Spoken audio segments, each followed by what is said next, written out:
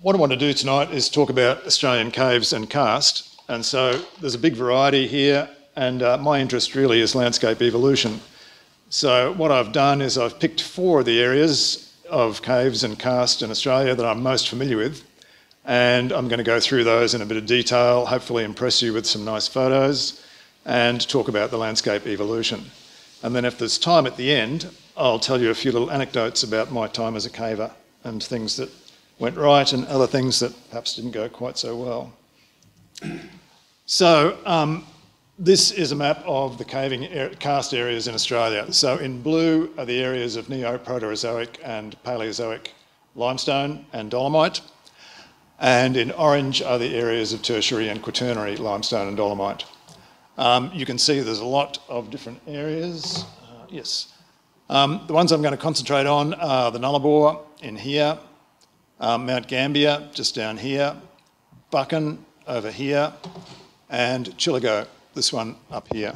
And just pointing out the distribution here, so the eastern Paleozoic and Neo-Proterozoic limestones are mostly quite heavily deformed. You'll see the Chillagoe ones are more or less vertical.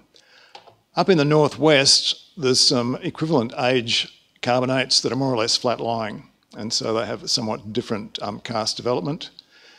The tertiary and quaternary limestones are all pretty much flat-lying, and the quaternary ones are basically dune systems along the west coast of South Australia through West Australia, sorry, through South Australia here, and along the Victorian coast here and Tasmanian Islands. But what I want to do is talk about those different areas that I mentioned, the 4 of them, and talk about how they developed. So let's start with the Nullarbor. So the Nullarbor is very, very flat, and it's very, very flat because it used to be the bottom of the sea. So what you're basically looking at there is the sea floor. It's been a bit eroded since then, but that's the reason that it's so flat. It has the longest stretch of straight railway in the world, 478 kilometres, and also some very long stretches of straight road. There's a bit of wildlife, but the easiest way to photograph the wildlife is to photograph the signs on the road. And you may or may not realise that part of the wildlife on the Nullarbor are wombats. The Nullarbor was the site of some nuclear testing in the late 50s and early 60s at Maralinga, and the consequences of that live on in that area. But basically, so this is a digital elevation model, 3-dimensional model of the area. It's basically a big, flat, slightly elevated plain. Along the southern coast is an extensive cliff line that is in fact the longest continuous cliff line in the world. It's not broken by rivers anywhere. In the past, when the climate was wetter, there was enough rain falling there to generate river valleys, but what happened is the river valleys sank into the carbonate and to cave systems. And so the cliff line is continuous. Here we have the Roe Plain at the foot of the cliffs, and down here there's another small plain, the Israelite Plain. The surface isn't completely flat. It has these low undulations, and when you look at the low undulations in a good digital elevation model, you can see these ridges are more or less straight, and you can see that sometimes as you trace them along, 2 of them join together into one. So this is a satellite image of exactly the same area. We can see these 2 ridges joining into one. This is a cross section where we can see 2 ridges becoming one. What we think these are etched remnants of dune fields that used to cover the Nullarbor. The dune sand itself is largely blown away, but these etched remnants are left behind. And when you trace them out, they vary in orientation from more or less north-south across to more northeast and then curve around here. And we think that actually marks the previous wind directions that deposited those dunes. The cliff lines, as I said, extend unbroken for hundreds of kilometres, and this is a drone shot looking vertically downwards at the cliffs. What we see here are a group of cavers who've attached a rope to their car and are abseiling over the edge looking for caves in the cliffs.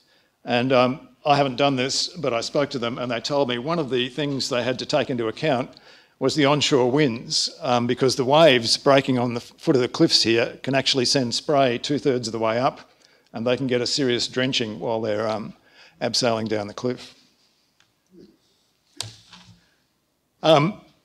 This is the Roe Plain. Here's a more degraded cliff line going up to the slightly elevated plateau on top. The geology is very simple. It's basically a series of different limestone units. The early one, the Milson Bluff limestone, was deposited. Then the sea withdrew and then came back again and deposited these thinner limestones on top and then withdrew completely. And so the limestones are basically stacked on top of each other. Exploration on the Nullarbor has recently involved light aircraft, including ultralights, can cover large areas and look for cave entrances that people haven't been able to find previously.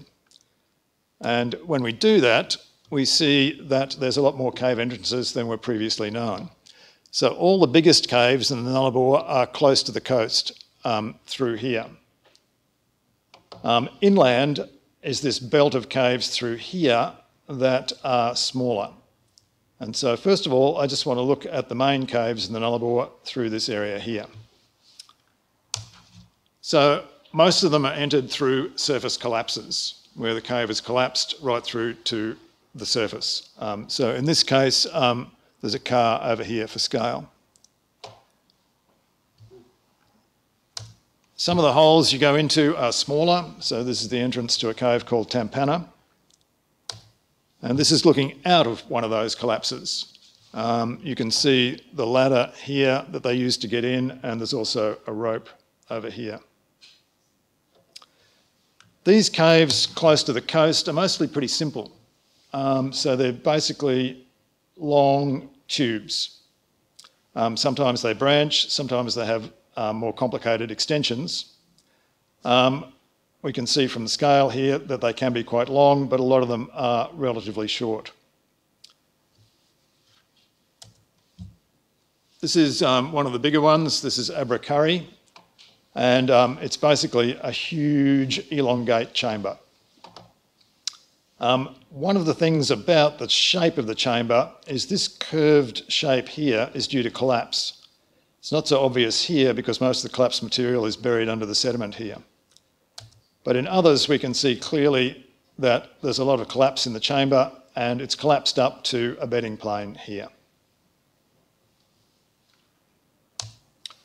Within the chambers, you can have sand dunes. So the sand dunes here are due to disaggregation of the limestone. So salt weathering of the limestone forces the grains apart, and the limestone is basically sand-sized material cemented together.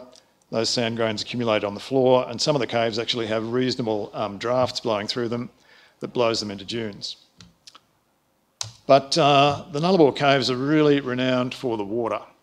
So many of them have lakes. And the lakes are this beautiful, clear, blue-green water, extremely salty.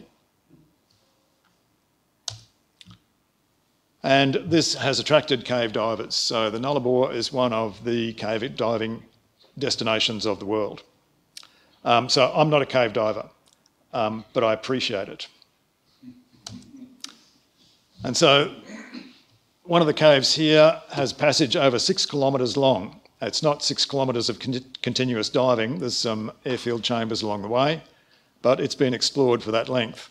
And there's actually a little story. So cave divers like to dive in caves and go as far as possible. And so an Australian expedition pushed this cave over 6 kilometres, and then they went away, and a French expedition came in and went in the same cave and pushed it about 200 metres further to get the world record. And then the Australians had to go back and push it just that little bit further to get the record back. For these large distances, they use quite sophisticated scooter and multi-tank combinations. And in some places we can see, rather than being a collapsed cave like the previous ones, now we see a smoothly rounded roof here with a sand dune on the floor, indicating we're in the original solutional passage. So This is a long section through a couple of the caves. You can see they go down quite deep, many of them well over 100 metres below the surface, and they're basically a long passage with a series of collapsed chambers. So this is Cunalda, and down here we have Panican Plain. And you can see some of them go through a long diving section and then come out into airfield chambers.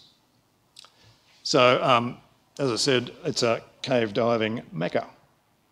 In the water, there are some unusual things. So when this photo was taken, you can't see a scale on it because no diver was game to go close enough. Yeah. So the scale of a diver is about that big there. Wow. Really? No, I'm lying. They're tiny. You have to look really carefully to see them. They're a microbial thing. They actually precipitate small amounts of calcite, and so underneath them there's like snowflakes of calcite on the cave floor. In the upper level caves that aren't full of water, there's stalactites and stalagmites, person here for scale, but they're dead. They're not functional under the present climate, and they're being broken down to varying degrees by the amount of salt that's in the caves. But one of the interesting things about them is the colour. So they're typically quite dark brown or almost black in colour. And this is due to organic material that's been incorporated in the calcite. These have now been dated by a group at Melbourne Uni led by John Woodhead, and using uranium-lead dating, some of these black calcites go back nearly 8 million years. And we can use that to give us insights into the cave development. What is precipitating in the caves now, because the water that's seeping in is so saline under the very arid climate, are two minerals, gypsum and halite. Halite is just rock salt. So these are gypsum deposits. And these are halite rock salt.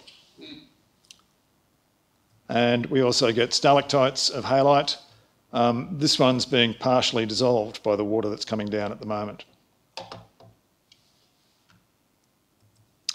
Also in the caves are bone deposits. So this is an almost complete skeleton of Thylacoleo, the so-called marsupial lion. And there have been quite a variety of fossils excavated from the caves.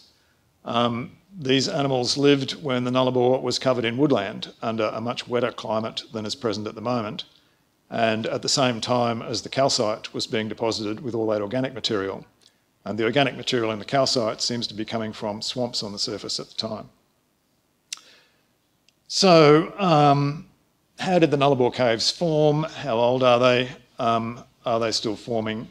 What's going on there? So the black dots here are the main deep Nullarbor caves close to the coast. And if you draw a section through them, which I've got here, and the lines here just indicate the depth of the cave. They're not an indication that it's a vertical shaft. But we can see they go down to substantial depths. The blue line there is the current water depth in the caves. And almost all these caves are dominated by collapse. So the cave passage that we see is not the original cave passage that formed. The original cave passage was underneath this, and it was full of water, and then the water drained out of it and removed the buoyant support for the cave roof, and it collapsed and started to stope upwards towards the surface, and eventually got to the surface and formed those circular holes that we saw that we can now climb in and explore the caves. So the original caves were down deep in this area down here. And we think it's most likely that they formed after this original limestone, the Wilson Bluff limestone, was deposited when the sea withdrew. So the sea withdrew for around 5 to 10 million years at that stage, and the water level dropped and there was potential for caves to form. Then the sea rose again and deposited these extra limestones over the top. And that fall in sea level, the rise in sea level and the resultant fall allowed for these to collapse and then stope their way upwards. So we think the deep caves formed quite early. When you go north on the Nullarbor Plain, there are some caves there that are not full of collapse. So this is a cave system where we can see a more rounded shape to it, and it's dissolved a joint in the cave roof. And so this is what we call the original phreatic passage. So originally this would have been full of water.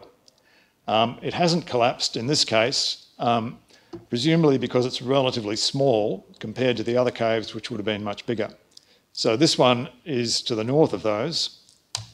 When we look at the shape of it, it's overall a single passage with some branches, but it has quite a lot of complexity. And where we look at the location of this, it's located near some stream valleys that come off the hills to the north. Not very clear on this image here. So the water comes out of these stream valleys, sinks into the limestone, dissolves the cave passage, but then goes through the limestone and eventually comes out as a spring at the coast.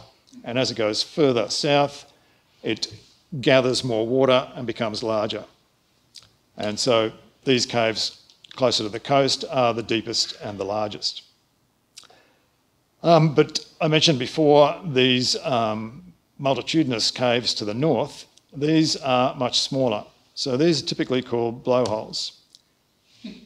And they're called blowholes because put a hanky over it and the air blows out of them. So the air either sucks in or blows out depending on the air pressure above them. So when the air pressure is low, the air comes gushing out of them. When the air pressure is high, it's forced into them. When you climb into them, they just don't go anywhere. Not very far. They're tiny, they're interconnected. There's a lot of cave volume in there, but only as small passages. And you can see they're interconnected here. That's me. These, we think, formed along a previous shoreline. So when the sea advanced across the Nullarbor Plain and deposited the limestone, as it retreated, the shoreline stayed here for a considerable period of time.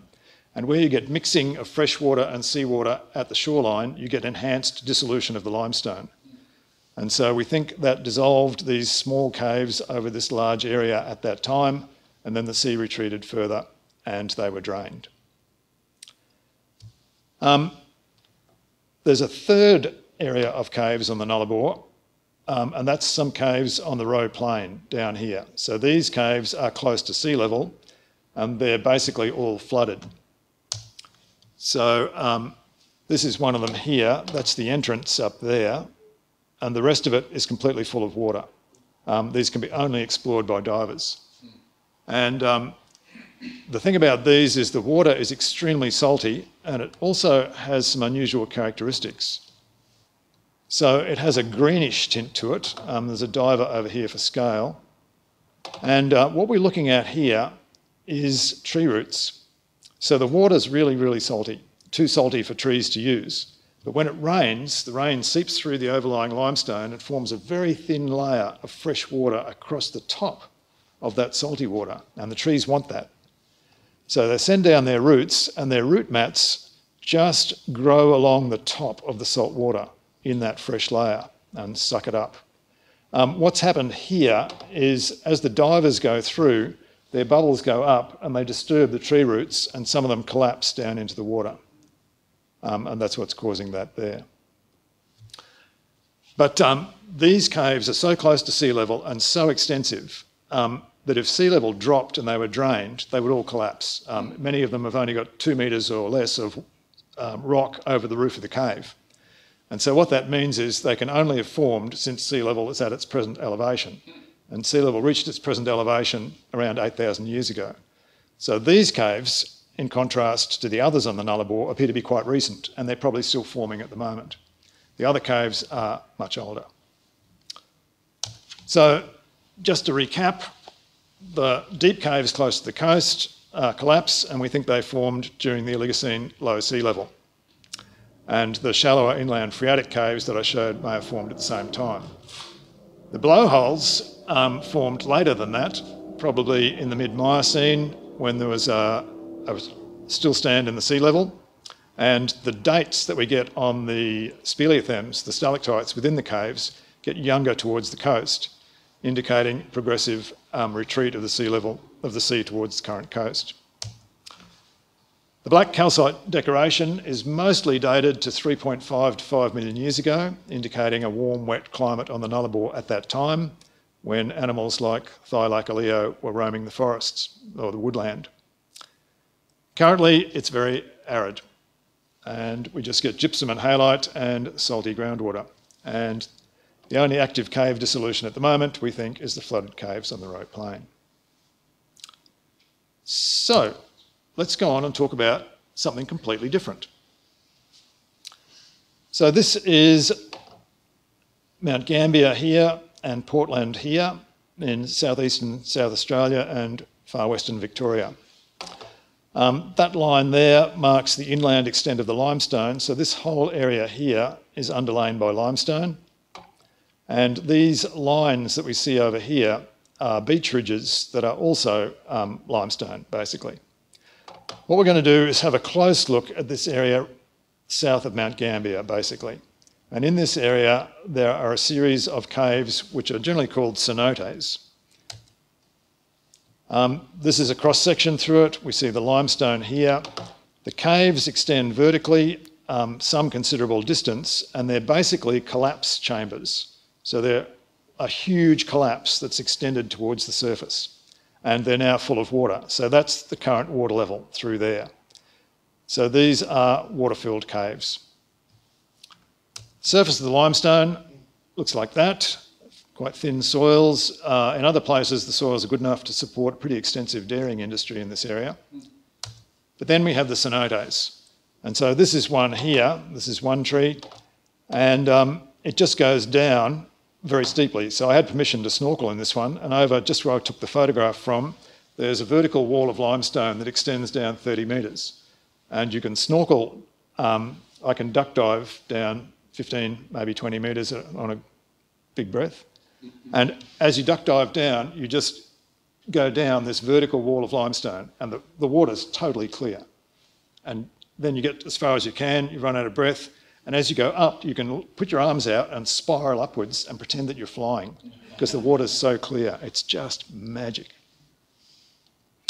Over in the background is Mount Shank, which is probably the most recent volcanic eruption in Australia, about 5,000 to 6,000 years ago. This is another one of the cenotes. This is Blacks. We can see in here the lake, and underneath that is a big collapsed dome.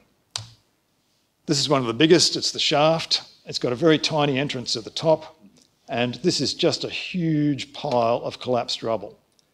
So all of these are just basically water-filled collapse chambers. They don't go anywhere. They don't connect to any other cave. They're just single caves like this. And this is another diving mecca. So you can, if you're a diver, get shots like this. The water is so clear.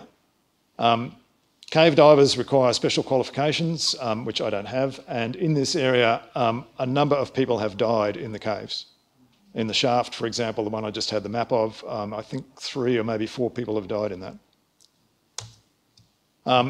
Other caves are smaller, and you can see actual passages. You can see the rounded nature here of the passage. So this one is not a collapse chamber, but most of the others are. Some other caves in there show this very dense, reticulated pattern of passages that are formed parallel to the major joint direction in the limestone. Some of the caves there actually extend underneath Mount Gambier. So this is central Mount Gambier, the cave entrance here, and extends underneath these houses here, and I'm sure they're completely unaware of that. So how did these caves form? They're really unusual, and we think they formed due to release of carbon dioxide at depth. And the carbon dioxide has come up and it's dissolved out big chambers at depth, and then those chambers have collapsed. So why do we think that? Well, one of the reasons we think that is this is a photograph of some infrastructure near a well in South Australia called Caroline 1. And this was drilled looking for gas, and what they struck was a big carbon dioxide reservoir. So they pump the carbon dioxide to the surface and they sell it. So A lot of people are surprised by that, but we use lots of carbon dioxide. Fizzy drinks require carbon dioxide. You can make money out of selling pure carbon dioxide, and they do. And the analyses on that carbon dioxide show that it's associated with volcanic eruptions. So the second most common gas that comes out of volcanic eruptions is carbon dioxide. The most common is water. And so there's lots of carbon dioxide associated with volcanic eruptions, and what we seem to be seeing here is an input of carbon dioxide that came up and dissolved these big chambers at the base of the limestone that then collapsed and formed these cenotes. Within the cenotes are stromatolites. So everyone thinks of Shark Bay as the area where stromatolites grow, but the biggest and best stromatolites, in my opinion, are growing in these cenotes. So this is one, so we had a special permit to collect this one. And actually hired some divers to dive down, and they were meant to cut it off at the base with an underwater chainsaw. And they told us afterwards that even though the water's very clear, once they started using the chainsaw, it churned up the water, and there was a lot of silt that had settled on the stromatolite, and pretty soon they couldn't see anything. And so the guy there said, I couldn't work out what was going on. I just had the chainsaw in front of me. It was sort of bouncing around, couldn't see a thing, a bit worried about cutting myself. So they came to the surface and they went, we can't cut it. It's too tough. And so what we did was we got the crane driver to just take up the tension, and he snapped it off. And then we hauled it out and looked at it closely, and would you believe it, we'd got it when it was flowering. So that's just a lilo underneath it there. So stromatolites are formed by blue-green algae, and this one has been passed on to some people who are working on the actual cyanobacteria.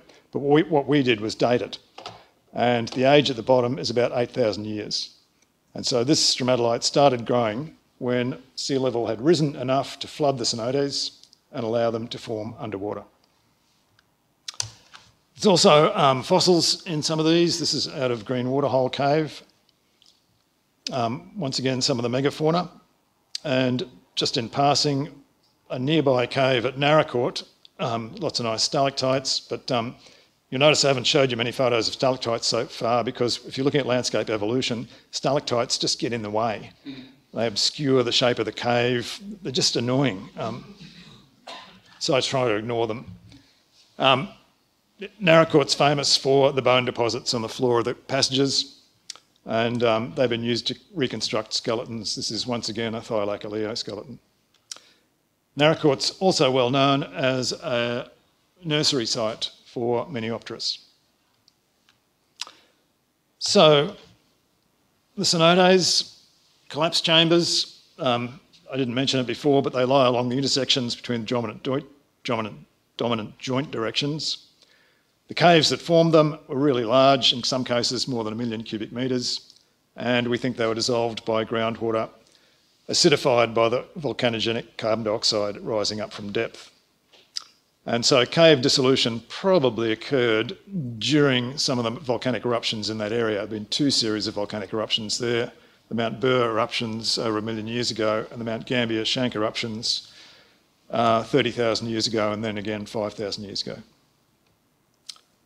So they were completely different, but let's go on and look at another different area. So this is Buchan in East Gippsland. And what we see here is an area of limestone in blue and another limestone area here, and overlain by this grey marl unit.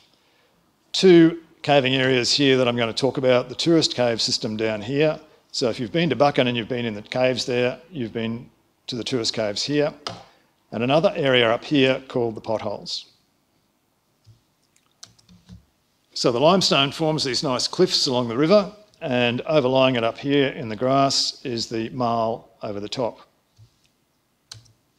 Cave passages have typical phreatic shapes, often oriented along joints, and these rounded shapes typical of caves forming underwater phreatic caves. Associated with them are some quite large springs. This is a spring coming out into the Murrindle River. And this spring here actually comes out of the tourist cave system and has been used to fill the swimming pool. Unfortunately, you can't swim in the swimming pool anymore. They've emptied it. And when I was there last time, I looked at the sign and it said that there's a regulation that if you have a pool like that that's being filled by a spring, you have to fill the entire volume of the pool 4 times in an hour.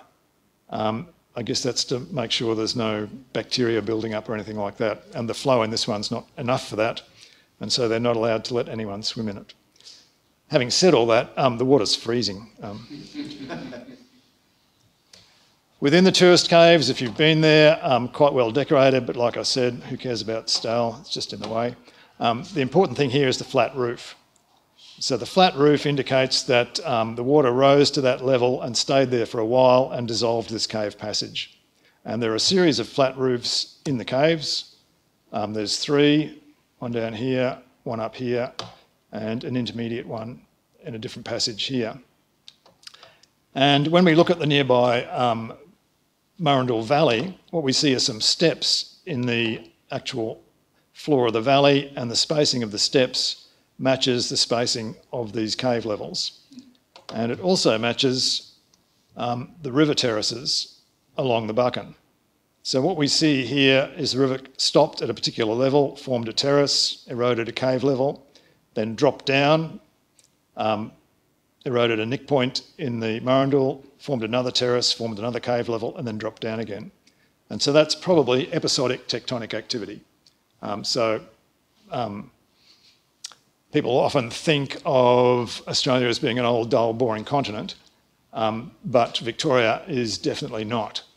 So the landscape in Victoria has changed beyond all recognition in the last 10 million years, and this is part of that, this tectonic uplift that we can see here.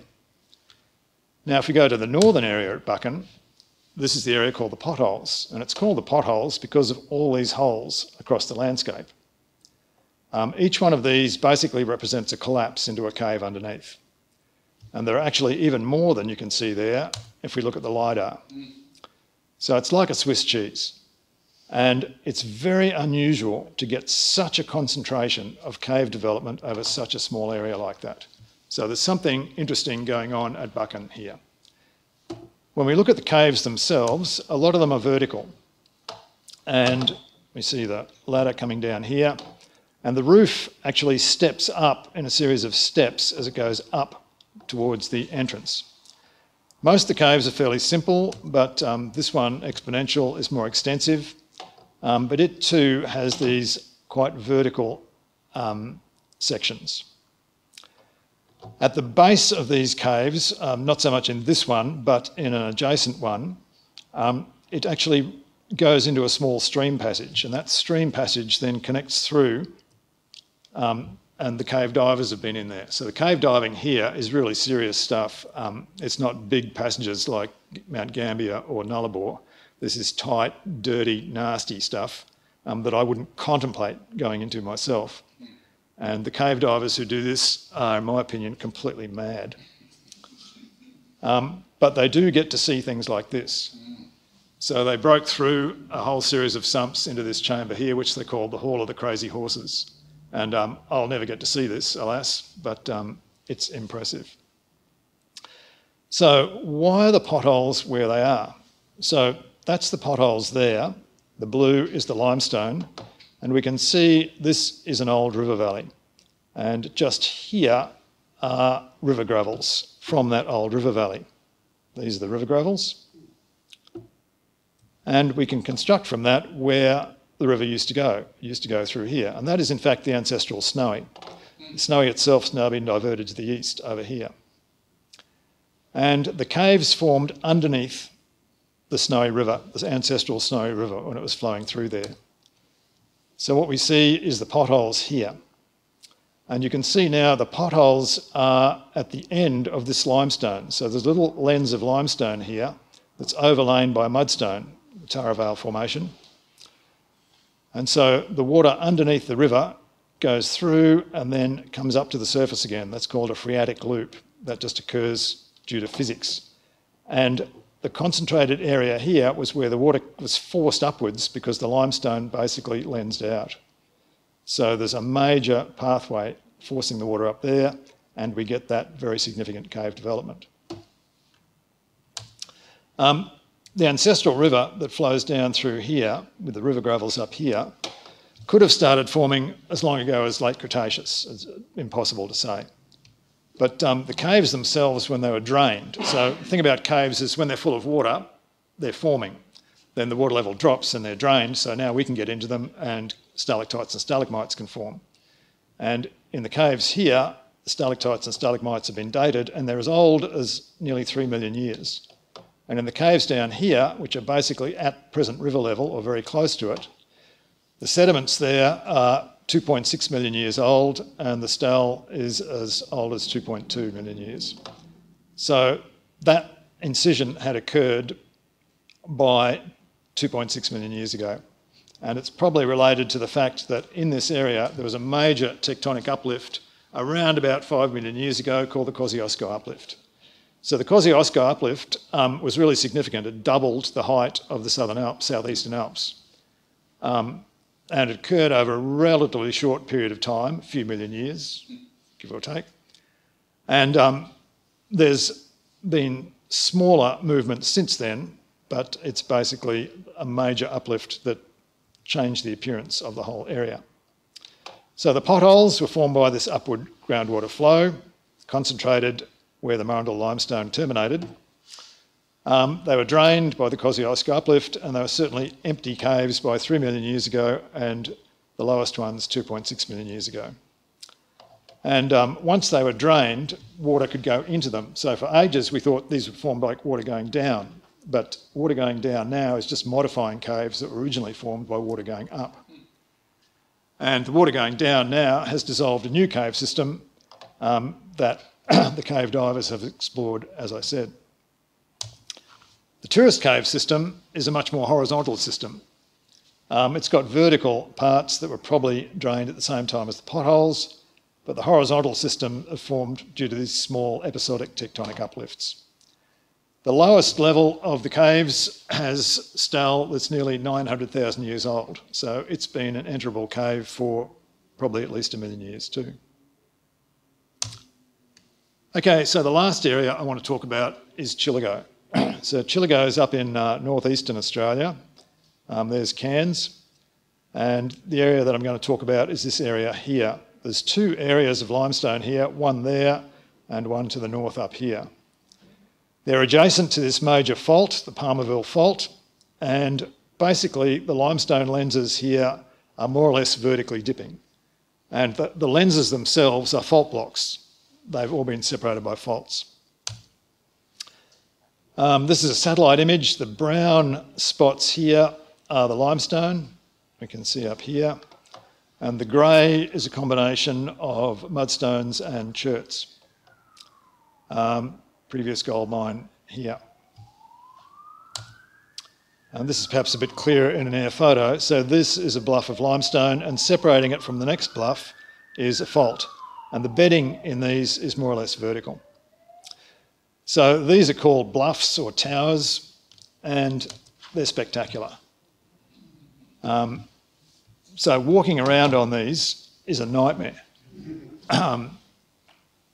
If you fall over, you'll hurt yourself, you'll cut things. And it slices up your boots just walking over them. And also the climate, so to go in winter, it's very pleasant, go in summer, it's putrid. It's really, really hot, really, really humid, and then the monsoon starts. But the scenery is just great, I love it. And when you get close up, these little runnels here, which are called rillenkarren, are just all razor sharp, and they just cover the limestone everywhere. So they're beautiful when you look at them, walking over them, not so much. The caves within the bluffs are big. Huge passages, often in a grid, following the joint directions, and lots of collapses forming big daylight chambers that you can walk around in. Some of the stalactites are really unusual, and they have these flat terminations that the locals call sucker pads.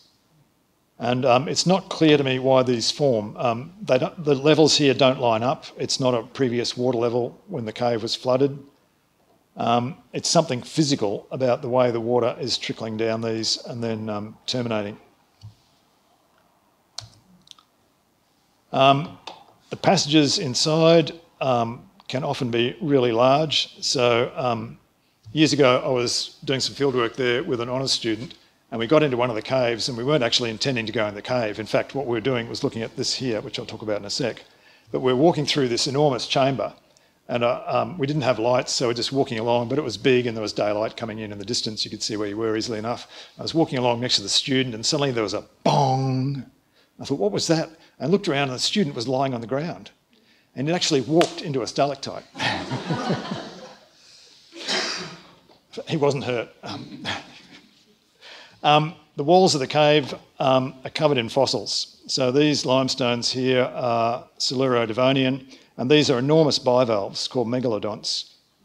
They're actually articulated in place. It's a storm bed where they're all buried by a storm deposit. There's some big decoration within them in places, and once again, these enormous passages with daylight chambers periodically. Biologically, they're really interesting too. Swiftlets nest in the caves. These swiftlets can fly in the dark. When you're there and they fly past you, you can hear them clicking. And the click is their own sonar, radar. Reflects off the walls and tells them where they are. Also, big variety of bat species there, including this one here, which is a type of flying fox. And it actually roosts on the vertical walls around some of the daylight holes, not actually in the darkness, but around the walls. And also the ghost bat, Macroderma gigas, lives there. Along the rivers, the turbulence of the water dissolves these ripple features in the limestone. Some of the towers have fallen over, so they've been there a while. This shows the extent of some of the caves. So that line there is basically the edge of the bluff, and you can see it's basically honeycombed by this cave system. The cave's development within the bluffs is very extensive. This is a cross-section just illustrating what's going on. So the limestone is these subvertical beds that are often separated by faults. There's also chert layers here. And over the top here, we have some river sediments that are late Jurassic that have actually covered over some of these limestone pinnacles. So the limestone pinnacles we can see elsewhere were actually in existence before these late Jurassic sediments covered them. So this is a Google Earth image. There is the limestone pinnacle, and here it's been covered by late Jurassic sediments. So the tower karst itself is ancient. It's been there, it was there before the late Jurassic. And just to demonstrate again, we can see the late Jurassic sediments and the limestone rises above it, as does the chert. And in some cases, we can see the late Jurassic sediments on top of the chert. This one's interesting. So that's a cave. That's the limestone. There's the late Jurassic sediments. They don't go into the cave. There's no evidence anywhere that these late Jurassic sediments, which buried the towers, actually infiltrated into the caves. Even though the caves are full of daylight chambers, they could easily have been filled with the sediments. So the conclusion seems inescapable that the towers formed and the caves formed within the towers later, in fact, probably much later.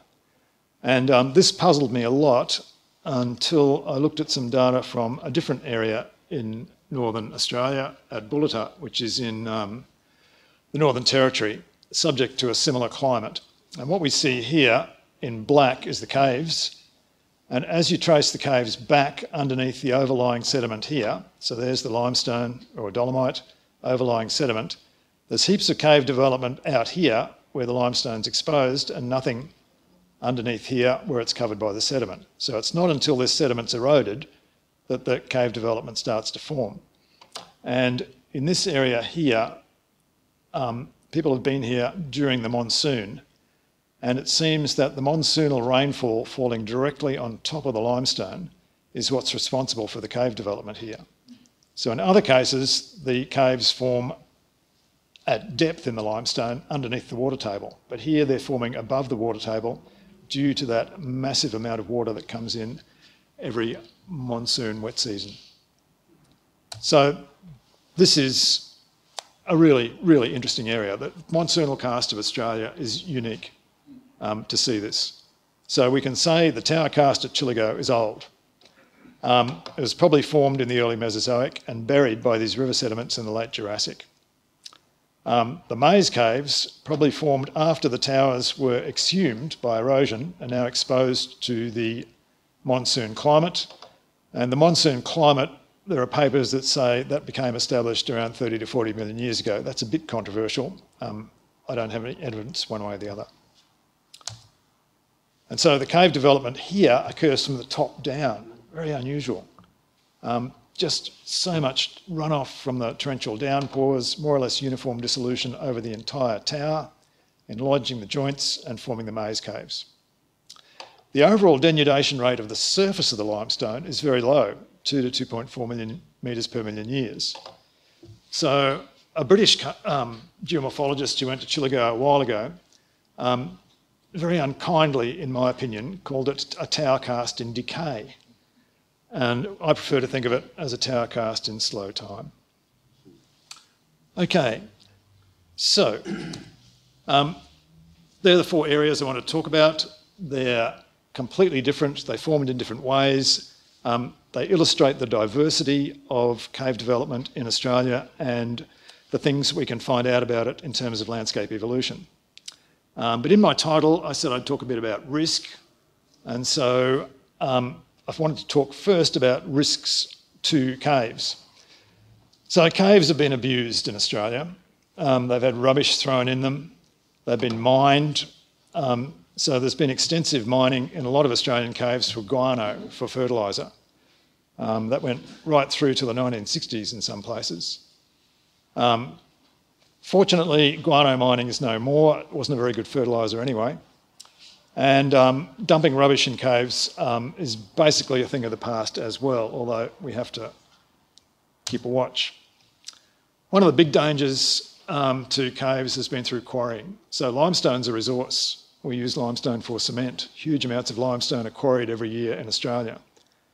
And some of the limestone areas are cavernous. So this is Mount Etna, west of Rockhampton. And it was the site of a long-running conservation battle. So most of the quarry area was in non-cavernous limestone, but it overlapped into some of the caves. And in fact, they broke into a cave on one of the lower benches that was completely unknown before resurrection.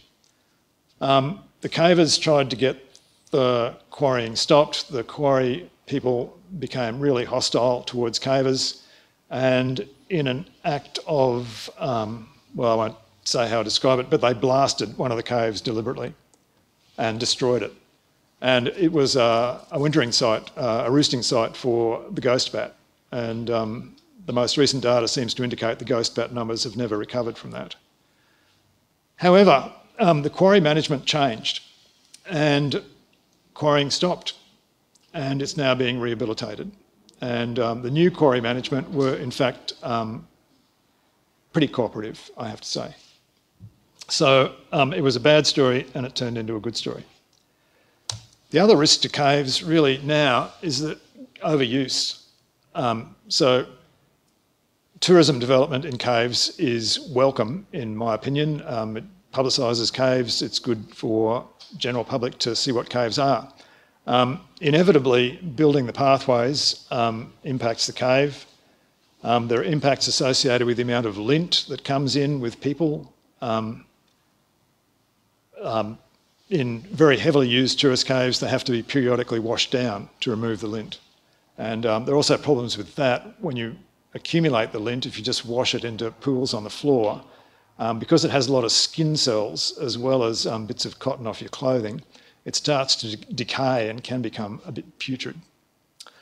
But there's an Australian Cave and Karst Management Association that's doing very good work to ensure that Australian caves are now as well managed as possible. and overuse is one of the things that they concentrate on. Okay, so what I thought I'd finish off with is, okay, I said I don't like pretty much decoration, stalactites, stalagmites, but I'll show you a few photos just to indicate that I have an aesthetic side to my character. So these are called helictites. They go in weird directions. This is a straw. You can see the calcite crystals actually growing around the outside of the water drop. The one on the left is called an anthodite, and the one on the right is often called frostwork. Particularly the anthodites are often composed of aragonite rather than calcite. Here we have two people, and here. So this is in a cave in Tasmania called Kubla Khan, which you could probably imagine, I'd probably say is the best cave in Australia, I think. It's a big cave, big chambers, big decoration. So the decoration's so large that when you're in there by yourself or with your party, we've all got little headlamps, you can't really appreciate how big everything is. It's only when you see the photos later you go, wow, that was something. These are called shawls, and this is also in Kubla Khan. This is formed by the droplets splashing as they come down and crystallising. And so these are all pretty and nice. And so some people go into caves and look at the pretty stuff, but you can also do some pretty exciting stuff in caves. So this is a shaft in Tasmania called Midnight Hole. That's a person there, and he's abseiling down this rope, down the shaft. And that particular shaft has fabulous acoustics. From the bottom to the top, you can hear things as clear as a bell. Cave entrance in southwestern Tasmania. And the caves in Tasmania, Tasmania has high rainfall, it's pretty cold. Caves there are the toughest in Australia. You really know you've been caving when you've been caving in Tasmania. They're cold and wet, and you have to abseil down through the water in places. And this is Mount Anne, which is in southwestern Tasmania, and the ridge here is composed of dolomite, and it has this enormous doline in it, which leads to a cave called Anaconanda. A bit further down are some other doline cave entrances, one of which is called Keller's Cellar. And this is a photo looking up Keller's Cellar, and that is a person. And so when I was putting these photos together, I looked at these and I get an adrenaline buzz just looking at the photos. Because when you're at the top there and you're ready to go down, the adrenaline is really pumping. Once you're on the rope, there's nothing you can do. You just have to look after yourself the best you can. And so, for example, we went to a cave in New Zealand, which has a pitch about the size of the one we're looking at here. And I went down first and I was at the bottom helping to guide people coming down next. And I looked at the next guy coming down, and because it's such a long pitch, we had a knot in the middle. And so you abseil down the rope and you get to the knot and you have to go through a complicated procedure to get over the knot and then keep going. And as he was going through this complicated procedure, I could see him up there, and suddenly something separated from him and came floating down like a big leaf. And it was his glove, because he'd got so, when you're up in the 100, 200 feet off the ground, trying to work out what's going on, and he dropped his glove. But he worked out what to do and made it down safely. So that was a good story to end with. If I could just talk for another couple of minutes. So I thought I'd finish off with just some stories, a story I'm going to tell you about my caving exploits. And so I did a lot of caving when I was younger. I'm not really up to it now, but most of the time was good. But sometimes things you used to worry. So we went caving in northern New South Wales, an area called Timor, and we hadn't been there before, so we didn't really know where the caves went. And we were walking across one of the chambers, and there was a hole in the floor of the chamber, quite small, but clearly it had been dug out by somebody. And we thought, oh, let's have a look down that. So I went down, and pretty soon it got very, very tight. So if you're in a tight section in a cave, you want to collapse your shoulders. So that's the widest part of your body. So the best way is to have both arms above your head But if you want to go through easily, it helps a lot if you've got one arm down by your side, because it helps you to push through. So I started going down in this, and I had one arm down by my side, and I was pushing along through this passage, and it started to get really tight. And I thought, oh, I need to get my arm up, but it was too tight. I couldn't get my arm up. And I kept going, and it got so tight that every time I breathed in, I locked solid in the passage. And then I'd breathe out and push myself through a little bit, and then breathe in and lock solid, and breathe out and push through a little bit further. And eventually I got through to a bit where I could turn around and go back out. But I thought I'd just leave you with that. Thank you.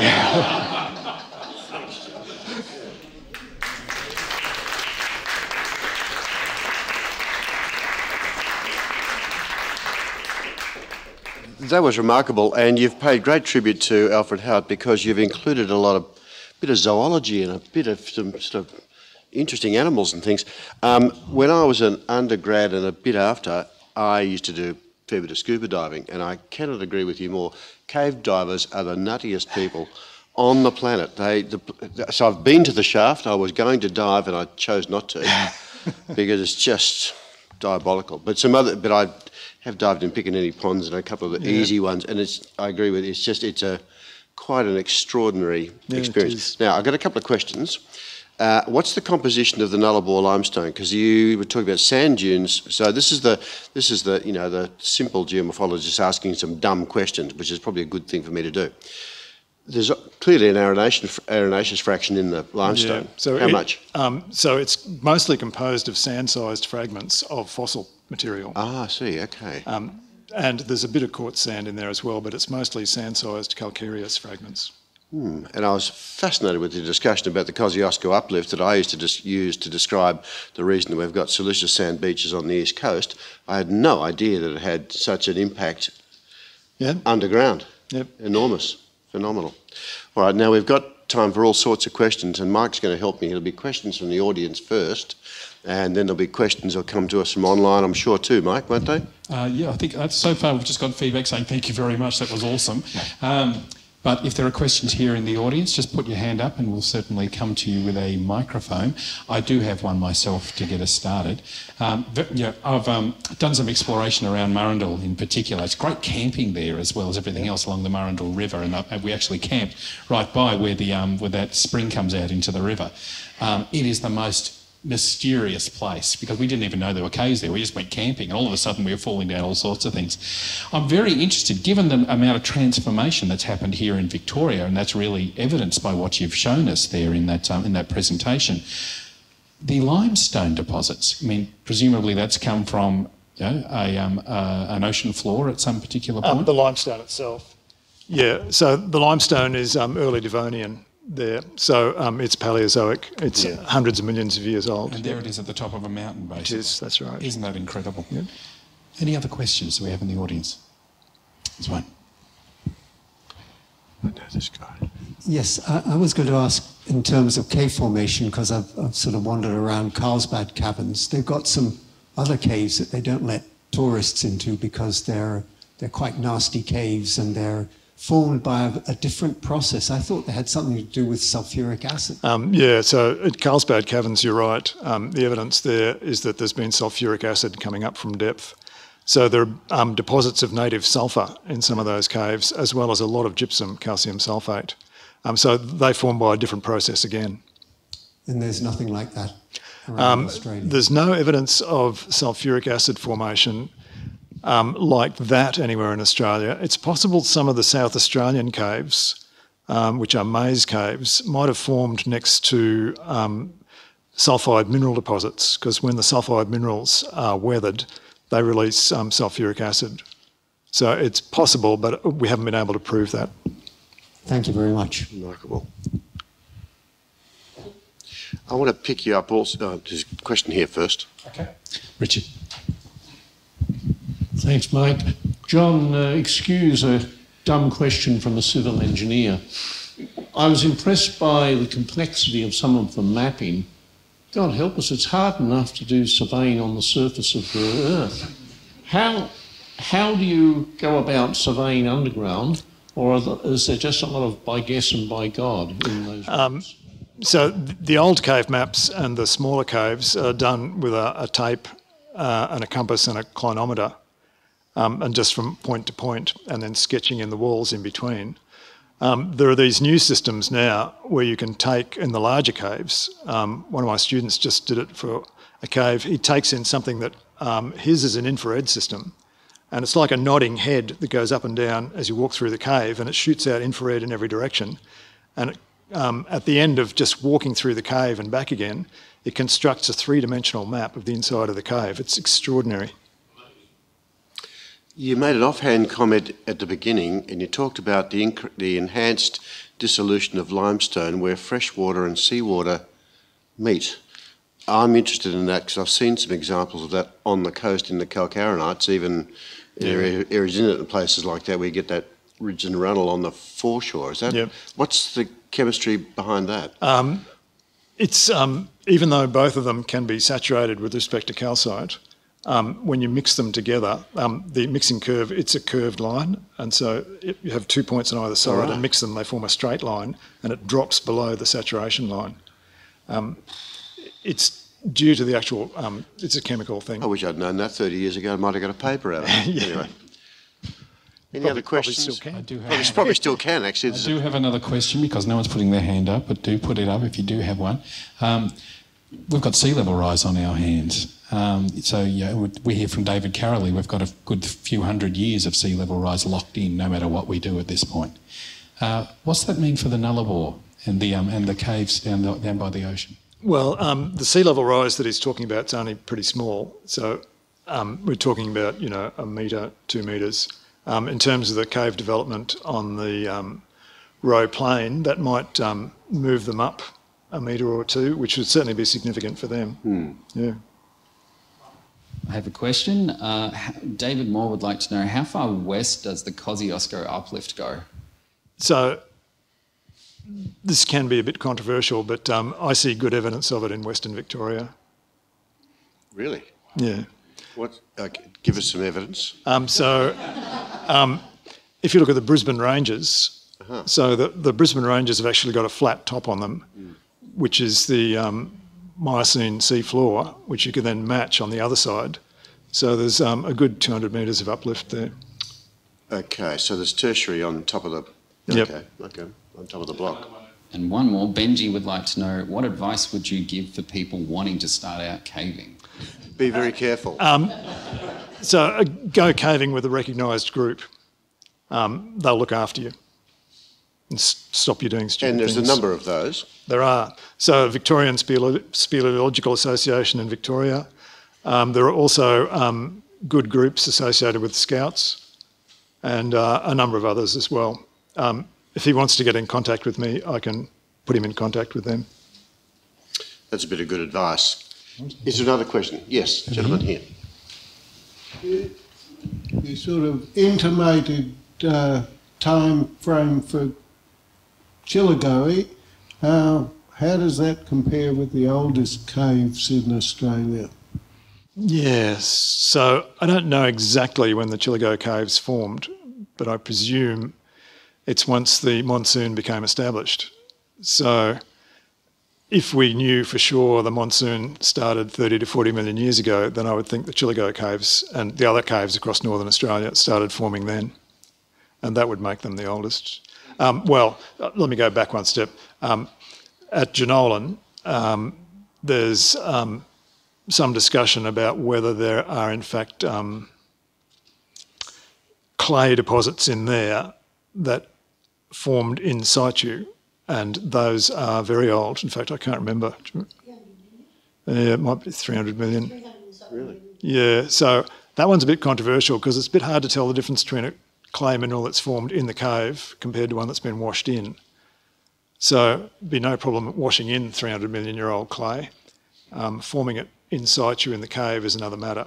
So if that's true, then the Jenolan caves are the oldest. Another question. You would expect, is there widespread evidence of Indigenous occupation of caves in Australia? Because I know elsewhere in the world, caves are widely used by Indigenous peoples. Is that the case in Australia? Not so much.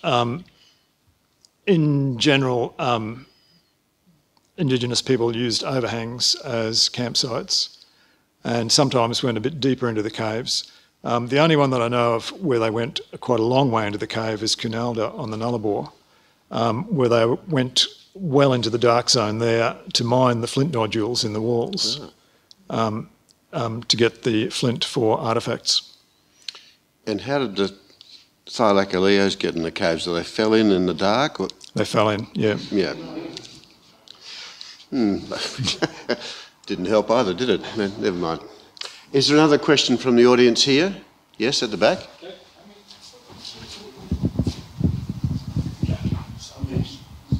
So I'm pretty interested in cave and geology. I'm just wondering, would you have any advice for taking these as a future career, as a future job? So there are plenty of jobs in geology. The numbers of students taking geology at university courses has dropped over the years, and there's a continuing demand for geologists in all sorts of places. So some of it's in the extractive industries, like on mine sites, they all need geologists, but also planning in government departments and environmental geology, looking at water, groundwater, things like that. There's plenty of options for jobs for geologists. I should go back to that answer I gave previously about the animals falling in. In some cases, it looks like they might have been using the caves as dens, right. But in other cases, you can see there are pit traps that animals have fallen down into. Can I introduce Dr. Susan White, who's the Deputy Chair of the Victorian Division of the Geological Society of Australia, to propose a vote of thanks to John. Well, it is of great pleasure that I've been able to listen to John yet again, because I've known John for very many years, and we've worked together for quite a number of years as well. And as usual, he has managed to produce a most fascinating and interesting discussion, showcasing really 4 of the main areas of caves in Australia, but indicating, of course, that they are just a sample of what we've got in Australia. A lot of people think that Australian caves are a bit, ho-hum, and we haven't got very many. We do have quite a lot, and they're really very fascinating, and I'd really like to thank John very much for his fascinating talk.